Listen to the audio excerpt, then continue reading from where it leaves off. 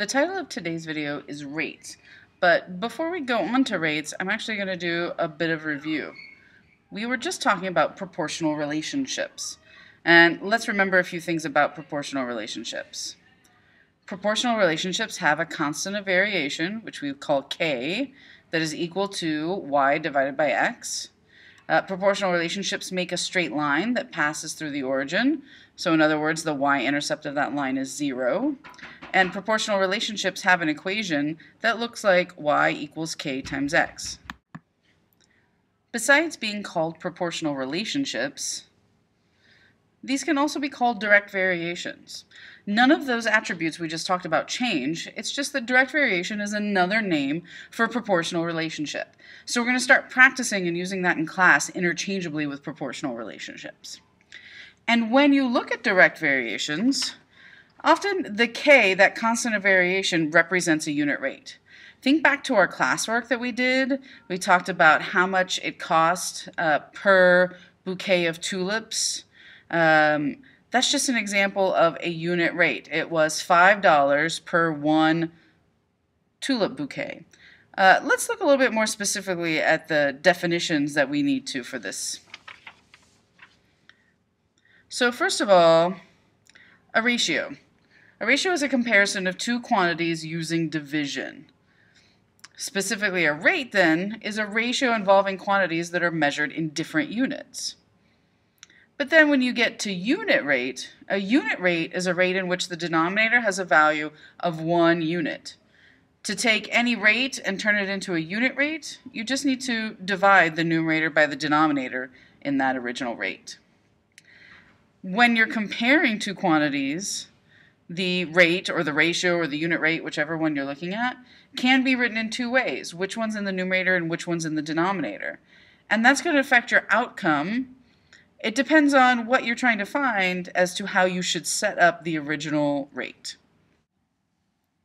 Let's take a look at this example to get an idea of what I mean when I say that you can write your rates in two different ways.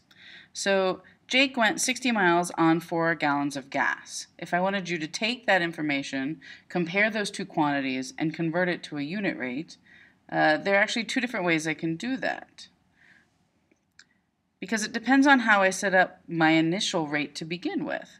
Right? One option would be that I could say that Jake went 60 miles in 4 gallons of gas, or I could say that Jake used 4 gallons of gas in order to go 60 miles. And depending on how I set up my original rate, that's going to affect what my unit rate turns out to be. Which way probably depends on what question you're trying to answer or what other information you're trying to find. So let's take a look at how we would simplify these into unit rates. So here I would want to do 60 divided by 4 to find out how many miles per gallon Jake used. Notice I just separated my numbers from the units, but it is still good to write them both out. This allows me to focus on the math. This helps me remember what the correct units I should apply to my answer are. So 60 divided by 4 is the same as simplifying that fraction 60 over 4 gives me 15 over 1, or in other words, 15 miles per gallon. You can kind of read the division bar as per once I've simplified it to its unit rate. We also know that that is sometimes commonly referred to as MPG. Now in my other option, option B, I had 4 gallons over 60 miles. So if I want to know that unit rate, I should do 4 divided by 60, and remember that I'm talking about gallons per mile when I work that out. So 4 divided by 60. Yes, I can set up my division box and I can work that out, or I can just reduce this fraction and get 1/15 of a gallon per mile. There isn't really a shortcut way of representing that, but I think you notice we're dealing with reciprocals, and so it makes a difference as to which one you're trying to find. You can get very different answers if you don't set up your original rate correctly in order to divide it out and find your unit rate. For this do now, you need to start by writing down that we have two different guys who went and brought fruit fruit from two different places. Abe bought 4 mangoes for $5. Jacob bought 9 mangoes for $12. And once you get that written down, you need to then answer these questions. Pause your video now. Let's see how you did. So how much did each person pay per mango? So that's the price per mango. I want to know the money per mango. So that's how I'm going to set up my ratio, my rate. He paid $5 for 4 mangoes.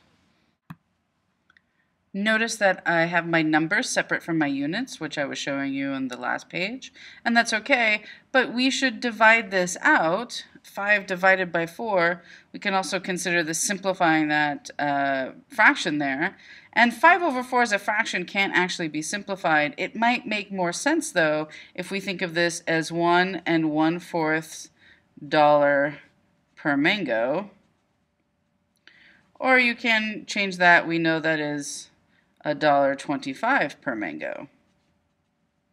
Now what about for Jacob? Again, if I'm trying to find out how much he paid per mango, I want money over mango, right? Price per mango. So $12 over 9 mangoes. That can be simplified. 12 over 9 can be simplified to 4/3, which is the same thing as 1 1/3 dollars per mango. Now that's kind of weird to think about 1 1/3 dollars, so we can approximate that to be $1.33 per mango in this case, because that helps us make a little more sense of what's going on. So how many mangoes per dollar did each person get? All right, so I want to know mangoes per dollar. That means I've got to flip my previous rates upside down and get the reciprocal. So 4 mangoes over $5. So again, I can't really simplify this, but I can also think of this, I can do the division. I can do 4 divided by 5 and get 0.8 for Abe over here. Or I can leave it as 4/5 and realize that means he gets 4/5 of a mango per dollar. So he doesn't get a whole mango for each of his dollars. He only gets 4/5 of a mango. In other words, 0.8 mangoes per dollar. Now, what about for our buddy Jacob? So again, I want to know mangoes per dollar. And notice I keep rewriting that rate in words because that's going to help me make sure I line up my numbers correctly. Jacob bought 9 mangoes for $12. So that simplifies, 9/12 simplifies to 3/4. And again, you'll notice that these are the reciprocals of what we were finding before. So he gets 3/4 or 0.75 mangoes per dollar. So who got the better deal? Well, what do you think? I think Abe got the better deal. He's paying less per mango. So I can use my answer to part A to say that Abe got the better deal since he's paying less per mango. I can also use my answer to letter B.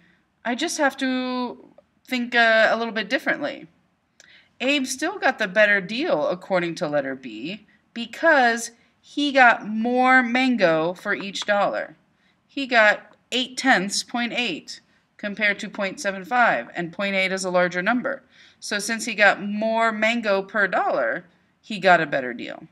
So either way, the answer you got should be A, but you need to make sure you understand how to use both of the different types of unit rates in order to back up that answer.